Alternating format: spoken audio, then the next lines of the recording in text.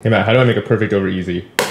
You f***ing What am I supposed to do with that? A perfect over easy. Okay. First, non-stick pan. It's not too hot. Salvage this egg that you threw. What I do is I remove the yolk. I sort of swish around my whites. A little bit of salt. Then we pop that son of a bitch in the oven real quick. 10 seconds. 10, 9, 8. I don't know how to count on my fingers. 4, 3, 2. Look at that, it's just sliding around the pan. See that? Valentina, drown it. Don't overthrow it, now get me again.